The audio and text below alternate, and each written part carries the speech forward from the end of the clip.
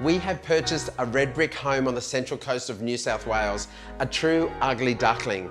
And whilst most people have told me it should be knocked down, I have a vision to transform this home into a Palm Springs inspired masterpiece. My name is James Treble, an interior designer with over 30 years experience in the building and design industry. And whilst I've worked with countless clients, developers, and some of the largest builders in the country, this time it's personal.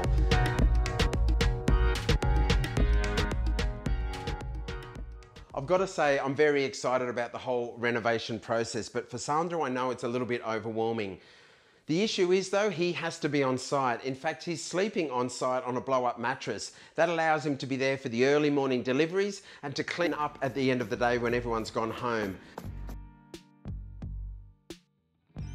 We've been going on for 2 months now, and it's doing my head in, big time, big time.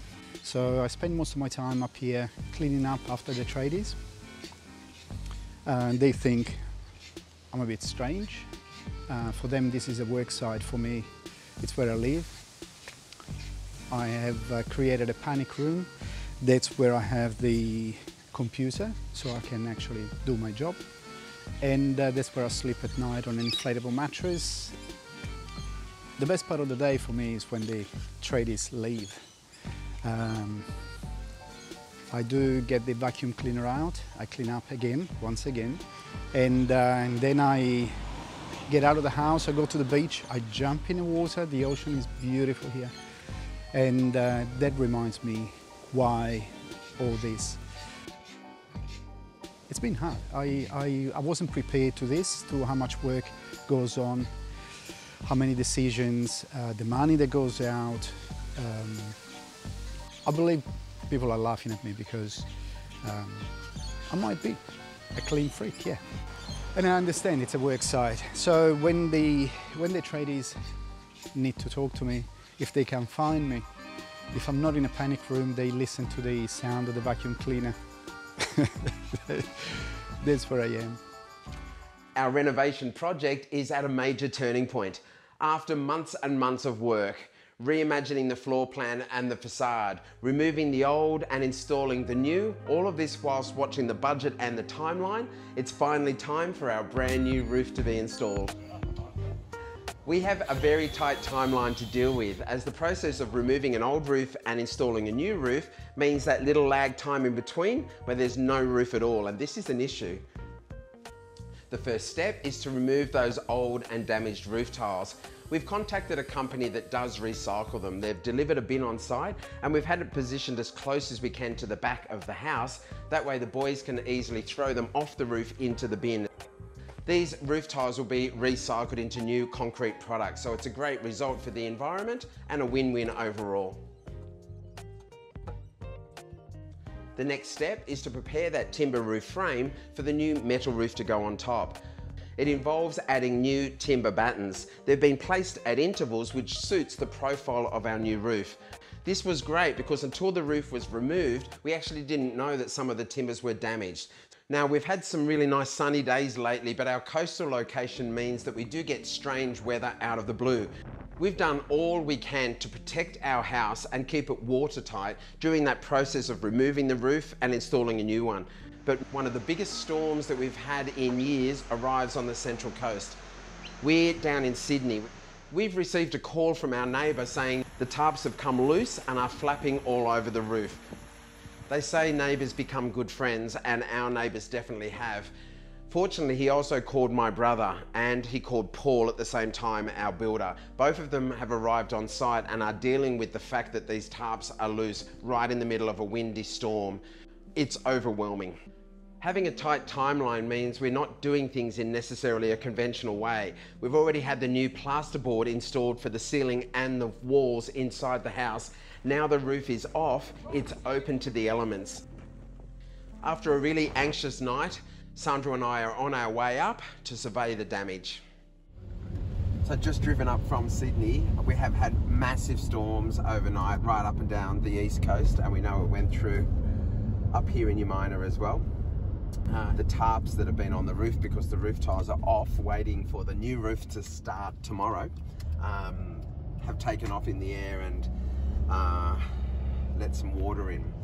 As we've just driven up now, there's trees down on the side of the roads on the motorway coming up. We're about to drive to the house now, and I'm feeling a little bit stressed about what we're going to see, but it is what it is and we'll deal with it. The fun part of renovation.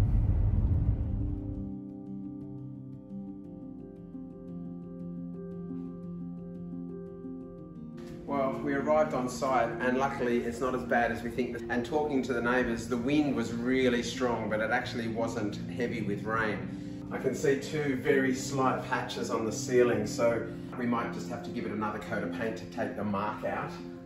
That's the worst. There's a tiny little mark in the front bedroom, but otherwise I think we came through pretty unscathed, which is amazing.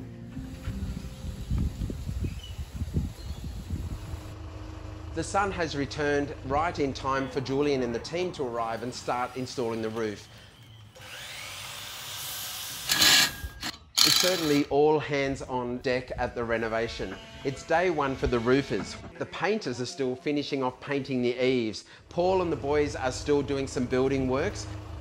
We've got Christian working on the stone and the painters inside the house as well as the tilers. On top of all of this, it's time to get a delivery from Brickworks. Can it get any more chaotic?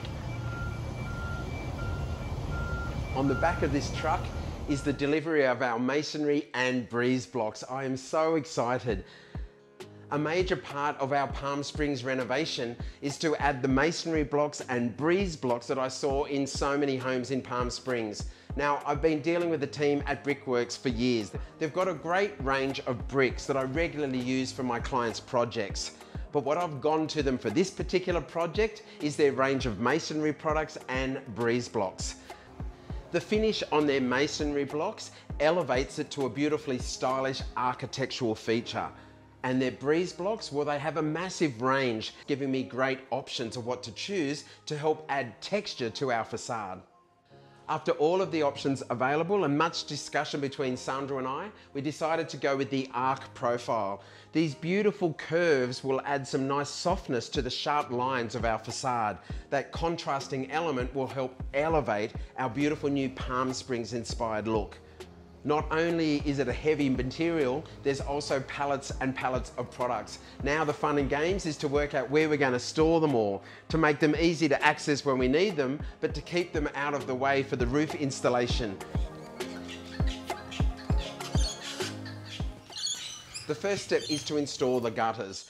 Now, I have a great understanding of the building and design process, but personally I had no idea how much detail goes into installing gutters. They look like they're straight, but of course they're not. They're actually angled, allowing the water to leave the roof, sit into the gutter, and then flow to the nearest downpipe. It's all about getting that water off your roof as quickly as possible.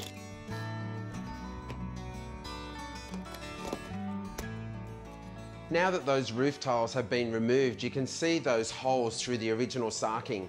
Those holes combined with the damaged roof tiles is obviously a reason why there was water damage inside our home. Another part of this preparation stage is to install the valleys. This creates a channel for water to flow where two different roof lines meet. They also have to include the flashing. Now we are installing flashing around the frame for our brand new feature stone wall. This is important because the water is going to flow off the roof and hit the side of that new stone wall. Water could therefore go up and in and into our roof cavity. That flashing in effect creates another gutter hard up against our new stone wall so that the water will leave the roof and not enter our roof cavity. The boys are installing a brand new Anticon blanket. This is an insulated material that goes on top of those new roof rafters and underneath the new metal roof. Our beautiful new roof will be watertight, quiet, and thermally rated to deal with the cold or warm months. We have a lot of trades on site all at once. It's great to watch these professionals as they all interact and do their separate jobs.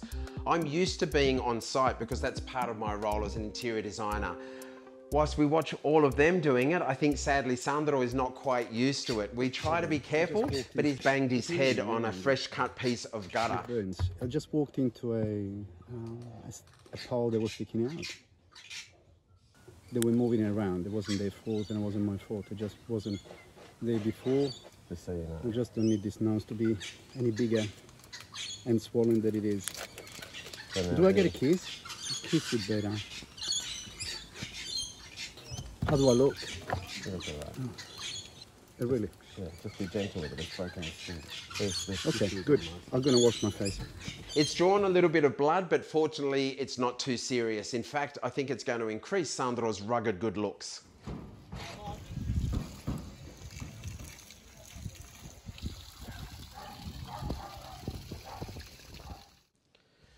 Day one was all about the preparation. Day two is time for the roof to be installed. Chris and his team from Number One Roofing have arrived early, and they have brought with them the Snapline 45 machine. Buddy, super excited to have you here. When I saw the truck coming down the road, I knew it was a big day.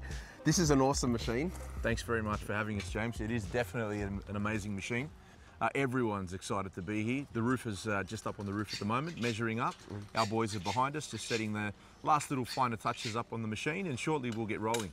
Well, rolling's a big term, mate. I can see those two rolls come there. So a traditional standing seam roof would need a ply substrate underneath the profile. The ability of our Snapline 45 has the ability to free span battens. That flat, wide pan lets lots of water leave the roof. Plus, it cleans the roof every time it rains. Yeah, that's correct. So our Snapline 45 has the ability to come down at a low pitch. Having the wide pan as well allows water to come off the roof. So tell me about this process of being able to get the machine started. So because we're manufacturing on site today, we've got the generator here, which will power the machine. Shortly we'll get going and we'll start to manufacture the sheets, and then we'll get them ready for the roof. So James, the Black Label roofing team are up on the roof frame at the moment. They're just measuring the roof. They'll bring that cutting list down to us, and shortly we'll start manufacturing the sheets to size. I'm so excited to watch this team at work. They definitely know what they're doing. The sun is shining, everyone's happy, and they are cracking on with this roof as they start to install all of those new panels, clicking them all into place and starting to create our brand new roof.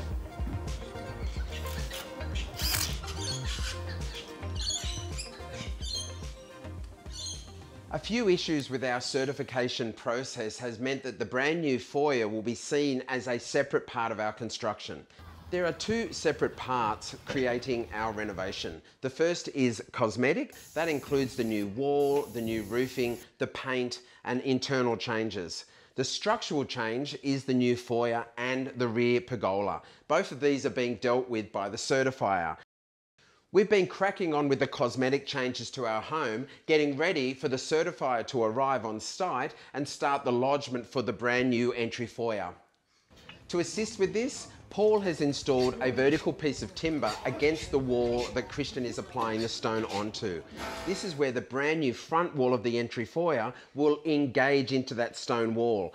It allows Christian to create a beautiful clean line on either side, the exterior and the brand new interior. It will end up looking like it's always been there. Every one of our trades is doing an awesome job, but we can't control the weather. Continue watching part 2 of this episode, as our new roof is only half completed, yet even more rain arrives.